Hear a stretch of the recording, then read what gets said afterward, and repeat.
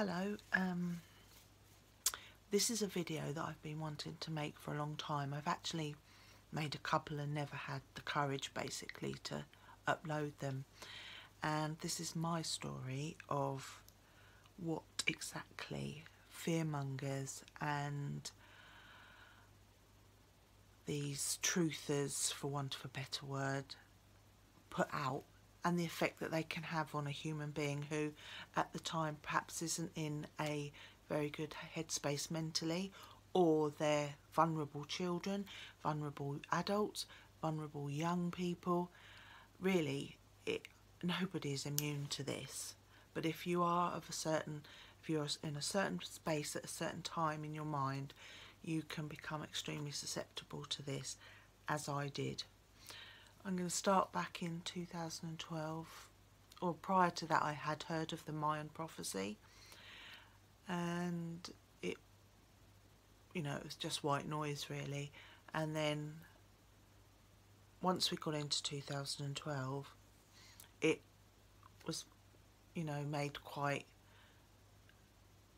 prevalent really. You couldn't read a paper, and then there'd been the film, you couldn't read a paper or anything without it being in there regarding the Mayans and the end of the world and Nostradamus and all these other things. So I started to research online, and I came across a lot of videos, and not just the Mayan prophecy, but Nibiru, Planet X, and basically I was hooked, and I kept watching these videos and watching these videos.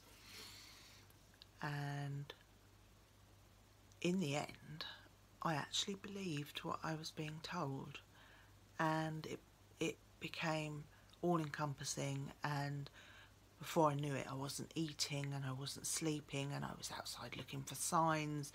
And even walking down the street, I would feel, if I felt something, I thought it was an earthquake. I thought it was going to be some meteorite smashing into the planet, or everything.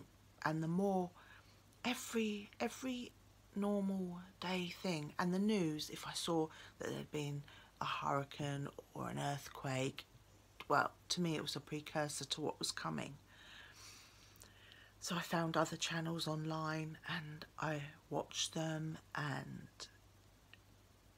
it became to the point where I was obsessed with it.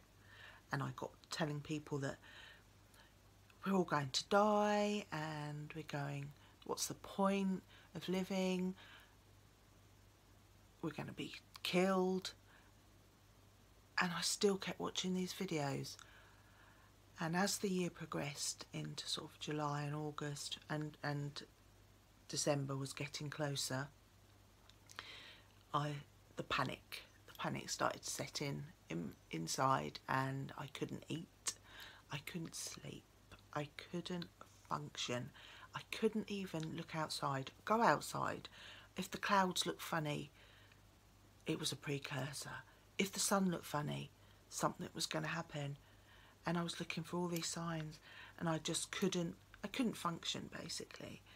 And before I knew it, I found myself looking online on how to commit suicide, how to prep should something happen, and I was weighing up all the options basically. And the only viable option I could see at the time, was to take my own life. So I started to consider ways of committing suicide. And as I said earlier, I'm a mother, and I even thought perhaps it would be preferable if my son didn't survive either. And I became fixated with all these things, and I lost weight. I was emotional. I kept crying. I mean, I'm not going to say that these fear sites are solely to blame, not at all.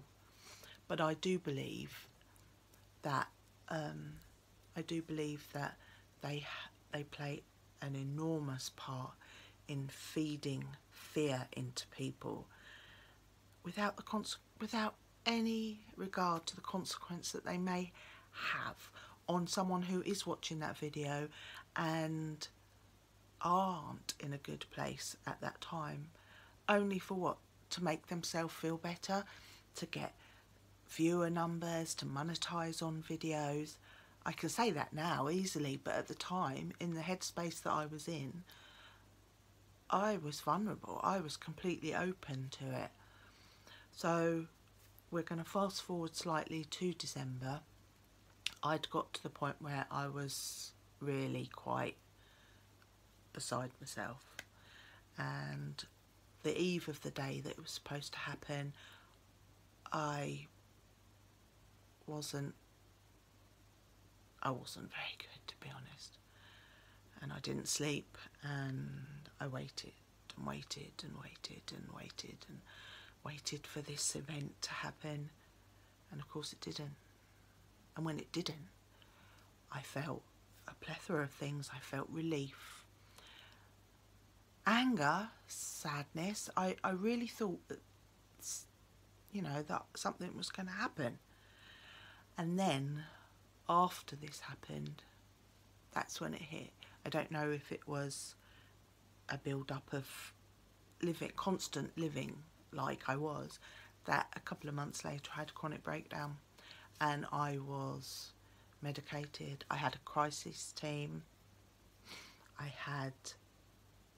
nearly got institutionalised. I was that close to being put into an institution. And as I said, I'm not going to solely blame these fearmongers, the likes of Matt Rogers and WSO and Jeff P, for what happened to me, but I do believe they do what they do with total disregard to other people and the subs that follow them. You only have to read the comments to see that there's some very fractured and vulnerable people out there. So like I said, I don't believe they were 100% to blame, but I do think they didn't help. So what I'd like to say is, if anybody out there feels exactly like I did, please go and get help. There is help out there for you. And don't believe what they say. There is no planet out there that's going to come and wipe us out. There are no chemtrails. There's nothing that they say there is, but they'll have you believe that there is. I don't know whether they believe it themselves, or it's just for financial gain or ego gain. But please, go and get help. Step away from the videos and go and live your life. Bright blessings. Thank you for watching.